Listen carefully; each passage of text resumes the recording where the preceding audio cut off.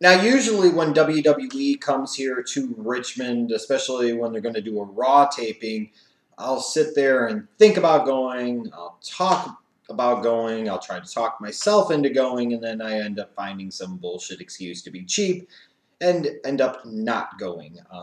Just how it's always been. But this time, with Raw coming to Richmond on Monday night, with all the commercials they were running on television the whole time, I never thought about going. I never talked about going. I never tried to convince myself to go. It was just one of those things that I just had fully convinced myself that I didn't care enough to go and feel like the WWE had done enough to deserve my money to afford me to go, if you will. So, it was interesting to see that change in perspective, and that was an example of me seeing that change of perspective. And it's funny because a lot of the times where I've had an opportunity to go to the show and then I end up not going to the show, I end up usually being pretty happy that I didn't go to the show. In this particular case, with this week's Raw, down at the good old Richmond Coliseum, I kind of wish I would have went. And I actually do.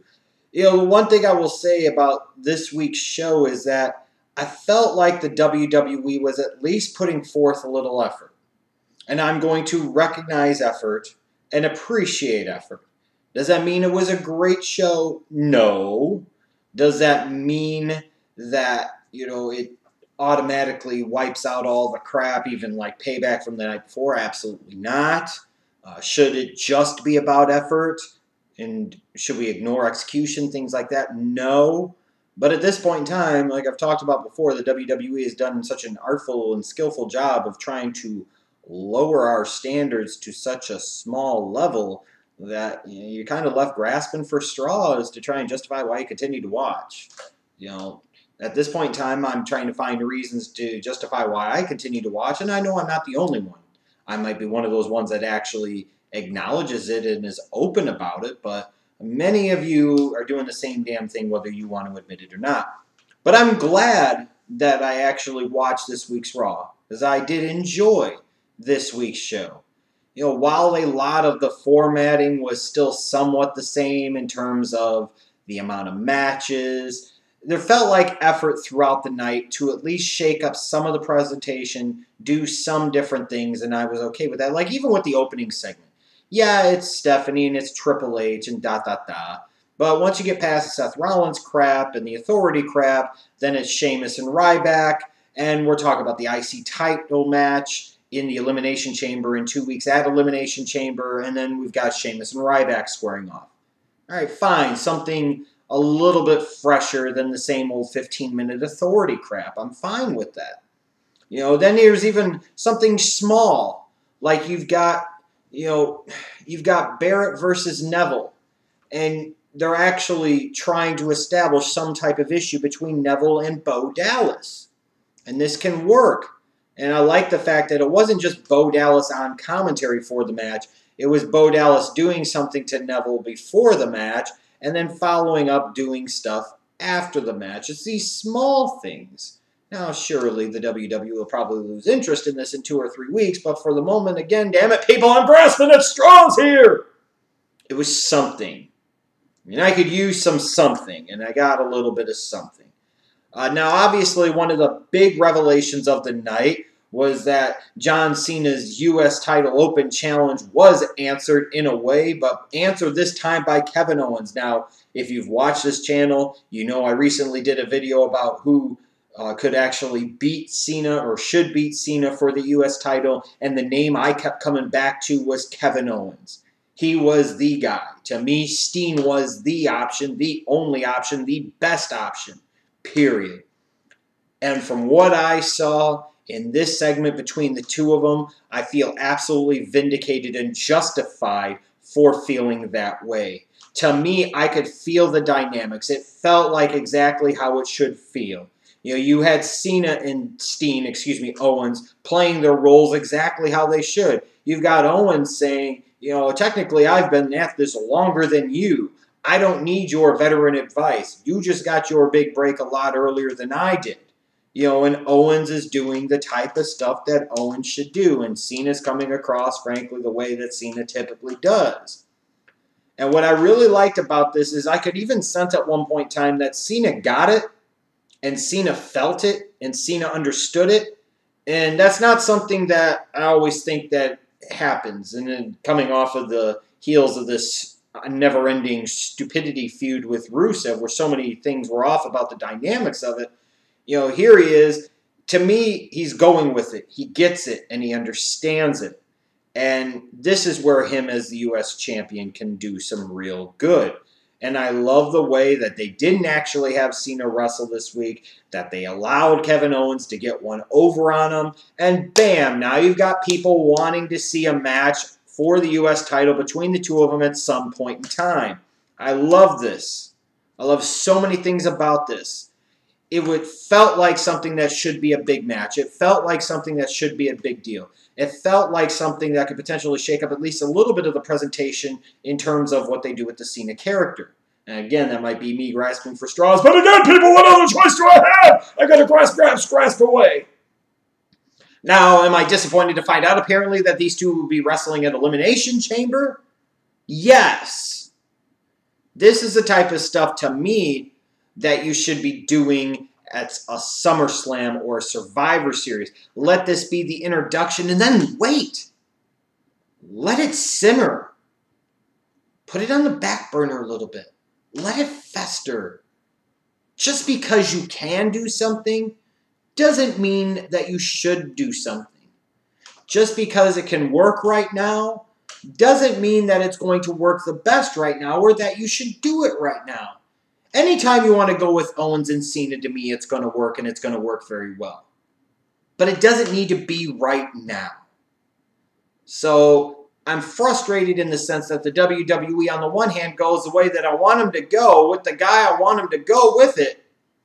But then they're kind of rushing into this. So my hope is that if they are actually going to do this match at Elimination Chamber, it has some washy finish, where Owens does something to get DQ'd, he gets counted out, or Cena gets counted out, whatever the case might be. Something that doesn't have a clear, decisive finish, so that way you have an excuse down the road for them to have another match at a bigger show like a SummerSlam, which is where this match, frankly, needs to happen. I do like the fact also that you're bringing your NXT champion on, and you're cross-promoting your show takeover on the WWE Network for later on in the week. This is the type of cross-promotion WWE used to do so well. You've got the NXT champion standing on top of the US title, sitting there and saying, hey, this NXT title fucking matters, and NXT fucking matters. And again, I'm down with that. I love so many things about this. This, to me, made the entire night. No, it doesn't make 3 hours of the show good, and it doesn't make it okay to have to sit through 3 hours. But this is what the WWE does. This is typical WWE in a lot of ways. They will sit there and expect you to sit through 3 hours of crap, and you'll get one thing that sucks you in. They'll give you that one thing that hooks you, that one thing that leaves you hopeful. Now, usually you end up being disappointed later on down the road, but for that moment, man, you get caught up in it, and it's fucking awesome. And based off of the reaction I saw, I told you. But then we get to something like what happened between Lana and Rusev. And again, at least it was something else to break up the monotony of the show's formatting in terms of there were multiple segments that were not matches involving Rusev and Lana, and I'm fine with that. However, I don't like what they're doing here on several different levels. Number one, just because you can break them up doesn't mean you should break them up. Just because you think it might work right now doesn't mean that it will work right now or that it should work right now. To me, this is one of these knee-jerk reflex reactions because Lana's getting this big babyface reaction, and now they're going to focus on her, even though she's not really established as a wrestler, so what the hell are you really going to do with her? And then this could lead to Rusev, a guy you've put a lot into over the course of a year, being left behind. Basically getting that Umaga treatment, that type of shit that many of us, myself included, most especially, were expecting to see. But what frustrates me about this is several different things. Number one is that now that Lana's getting real babyface reaction, what better time to change the dynamics of the Rusev-Lana relationship where you still keep them together, but now you're changing in terms of Rusev taking over more of the control and kind of playing off of that Macho Man Elizabeth type of dynamic in the sense that now Lana is the heater for Rusev. And when you need to get Rusev heat, you just turn him on Lana, and there you go. And it works. Now, sometimes it's the simple things that work the best. That's the direction I think they should be going with these two, not in the direction that they are going with these two. Now we actually get to the dynamics of the split between Rusev and Lana. Now, what I don't understand is that Lana was the one wearing the pants, wearing the panties in the relationship. She was the one in charge. She was the one that controlled Rusev. She's the one that dictated what Rusev did and when. She was the mouthpiece. She was the leader. She was all this. And now all of a sudden, Rusev mad, and she's basically a cowering bitch. You know, I could understand if some people were thrown off by this or put off by this a little bit because they kind of viewed it as sexism by the WWE. It's now Lana is dependent upon a man, and she's intimidated by a man. Even though the whole time leading up to this, she's been the one in charge, now all of a sudden we've flipped the dynamics. It doesn't work to me. The next thing that I don't particularly like, and again, I've talked about it before on another channel, in other videos, talking about the double standards in our society in terms of domestic violence. Now we've got Lana slapping Rusev, and this is something that's supposed to be celebrated. This is something that's supposed to be good. No. That would be, in the context of that type of relationship, that would be assault. That would be a domestic violence situation. I don't see why so many people are excited about this. Yet, if Rusev would have been the one to smack Lana or rough up Lana, which the story would actually indicate is needed and would actually be called for in this particular instance, then it would have been outrage. People would have exploded Twitter and everything else. I hate that shit. Women shouldn't be allowed to slap men the same way men shouldn't be allowed to smack women. It's just not cool, period. But we are talking about wrestling. I get that. Again, though, just focusing on the pure dynamics of it, it works so much better if you're going to do that, to have Rusev be the one to rough up Lana, whether that be grabbing her, whether that be shaking her, whether that be an actual, intimated that he's going to smack the shit out of her and somebody runs out and makes the save. Now you can still be sitting there talking about the damsel in distress thing, but again, I think the dynamics of it work so much better. But then we get to the shit later on in the night, and now here comes Lana out to, of all people, Dolph fucking Ziggler. And I know a lot of the hardcores are all happy about this, and they've got half-hard erections over this, but this shit's fucking stupid. So now, instead of her being the one that's in charge of Rusev and being the one that calls the shots and being really kind of an instance of art imitating life, because let's face it, fellas, most of us are P-dubbed to some degree. We are pussy whipped. The ladies run the show. 80% of the time, the ladies are right 100% of the time. It's just about us as guys grasping to that 20% and making sure that that 20% we stand by and it's firm, and that's the fuck way it is, and you don't like it, bitch, then suck my dick. It's that simple. This whole notion that the WWE always has, that the guy always calls the shots and the guy is the intimidator, is not based on reality in any way, shape, or form. It just isn't. So it's ludicrous now to sit there and have Lana be scared and intimidated of Rusev instead of Rusev being scared and intimidated of Lana. Hell hath no fury like a woman scorned. Ever heard that, WWE? I get the whole thing of wanting to mindfuck Rusev and wanting to sit there and do this. Excuse me. But now you've just basically made out Lana to be what you do with so many others like AJ Lee and the like. And you just made her out to be a bit of a whore. Now she's talking about her feelings for Rusev, but yet here she is an hour later kissing some other dude. Yes, that's the type of shit that women do in real life. I will grant you that, and I assure you that's true. But we don't need to do that. And furthermore, from the Dolph Ziggler character standpoint, when has sticking him with a woman ever worked? Of all the people you could stick Lana with, you stick him with Dolph Ziggler? Knowing damn good and well you couldn't give two flying fucks about this guy?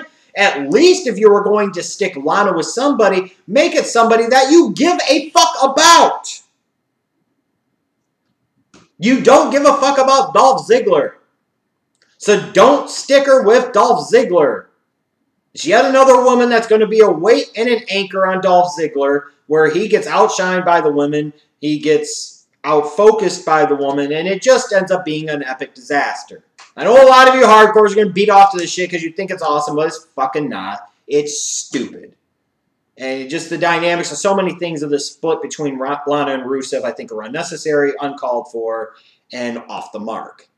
Now we get to the whole thing revolving around the World Heavyweight Championship. At least we seem to be backing off a little bit when it comes to Kane, at least a little bit, even though we're still teasing some of that animus between him and Seth Rollins.